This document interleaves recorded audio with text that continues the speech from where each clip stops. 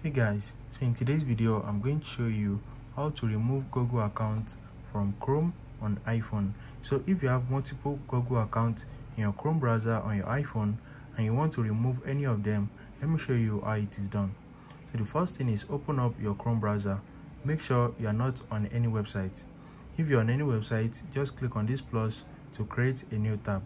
So right here, click on this profile icon at the top right corner. Once you click on it, you need to click on your Google account at the top. Once you click on it, scroll down and you're going to see manage account on this device. So click on it. Once you click on manage account on this device, just click on the one that you want to remove and you're going to see remove from this device. So just click on that and that's it. Very easy and straightforward. If you found this video helpful, smash the like button and subscribe to my channel for more amazing videos like this. Thanks for watching.